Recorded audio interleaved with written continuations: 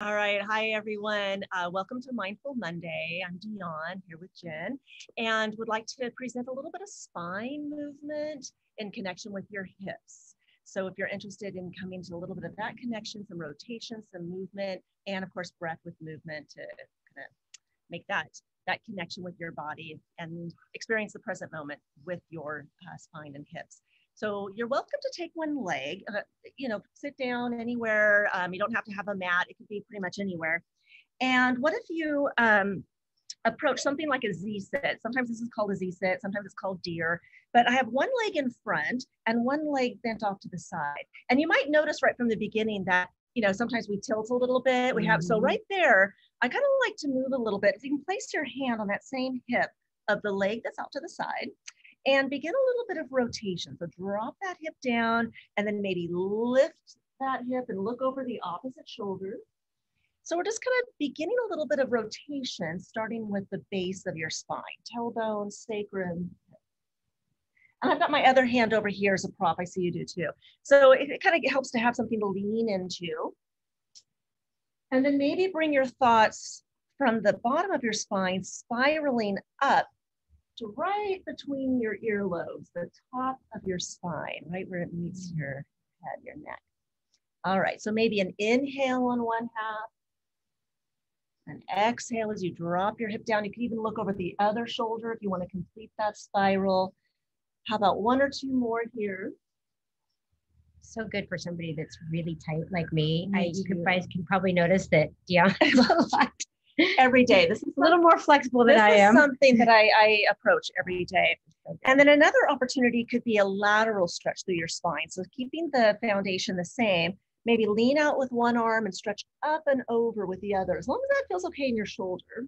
And you'll have maybe more access to one side than the other. So you can plant the other hand, see if it's possible maybe to reach up with that arm. And yes, so that's going to be maybe less access, less lateral range there. So you're welcome to take it side to side if you'd like. Maybe an inhale as you find that length, exhale as you pass through center. Inhale. Yeah, and if you find that reaching up with your arm doesn't feel great in your shoulder or you feel some kind of limitation, it's okay to maybe just bring your fingertip to your shoulder and reach up with your elbow. That's one possibility, or even behind your neck and stretch up that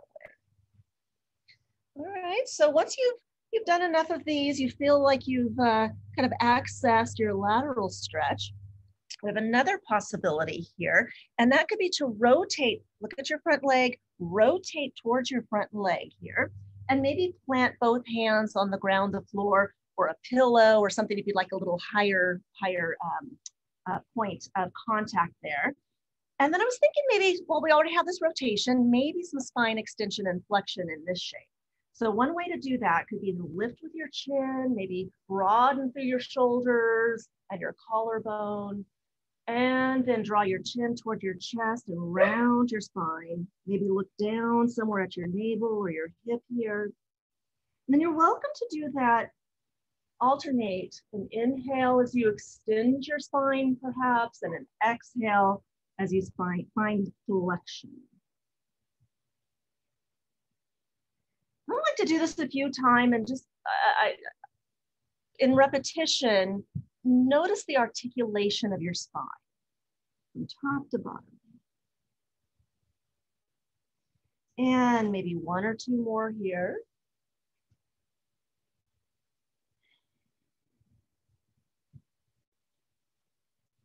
And perhaps last one for this side. And then eventually you can come up to neutral. This leg that was out to the side, we can come into the outer hips a little bit more by turning it around to the front. So here's some options. You can bring it in front of your other leg or on top of. This is going to be a little bit higher sensation, a little bit more, maybe a deeper stretch. So you can choose here or up here. Sometimes when I start up here, I have a lot of space. But as I'm breathing and kind of, I'll give myself some support for my spine and just stay lifted. Yeah, so the leg that we had out to the side is either going to be in front or on top of. Yeah, right. just to keep our Again, sides that even. flexibility thing. Yeah. So there or here, and then you can lift your spine and maybe see if you have access to tilt forward a little bit of your spine. You can plant your hands in front for support. Yeah, so that's a great option. This is another option. What we're doing is getting the outer hip piriformis area. Yeah. Feels so good. All right. And then after a few breaths, we can switch sides. So the leg that you had on top or the one that was out behind is now going to be in front. Yeah, we're just switching sides. All right.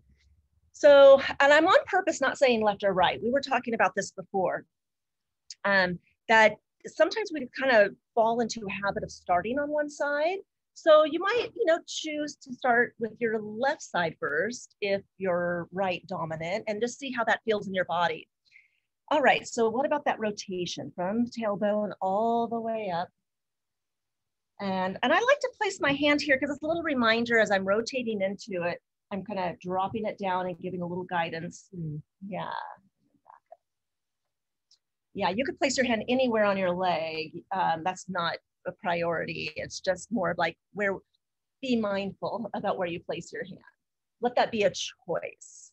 All right, so side to side in rotation, spiraling up from your tailbone, through your mid-back, up through your neck, and back down. Maybe connecting a breath. You could do an inhale on one half, exhale on the other, or you could take a full cycle of breath on each side. From there, if you're interested in that lateral stretch, you can place one hand down, the other arm over, and think about lengthening from your knee through your hip, shoulder, all the way up to your fingertips, and then maybe take it to the other side.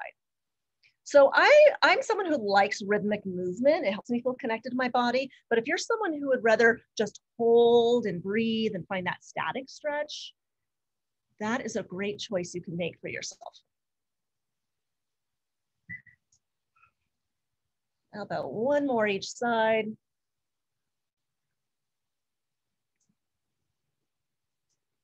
And then from here, you're welcome to take both hands all the way around think the leg that's in front, rotating towards and into that leg, finding spine extension by lifting your chin, your eyes, broaden through your chest, and then draw your chin down, round your spine. I like to push into the ground here as I tuck my tailbone under a little bit.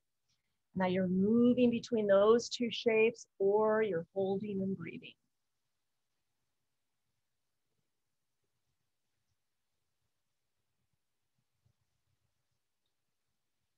So interesting because we have spine rotation and flexion extension. Our spines are so interesting, all the mobility that is possible.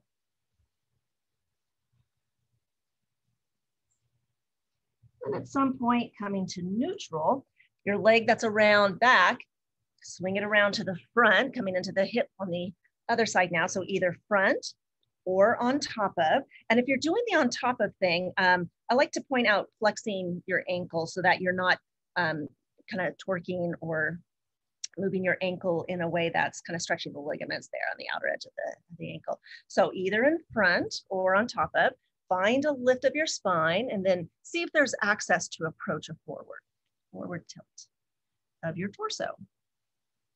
Sometimes I like to start here because it's a little bit less sensation, less dynamic in the sensation for the outer hip.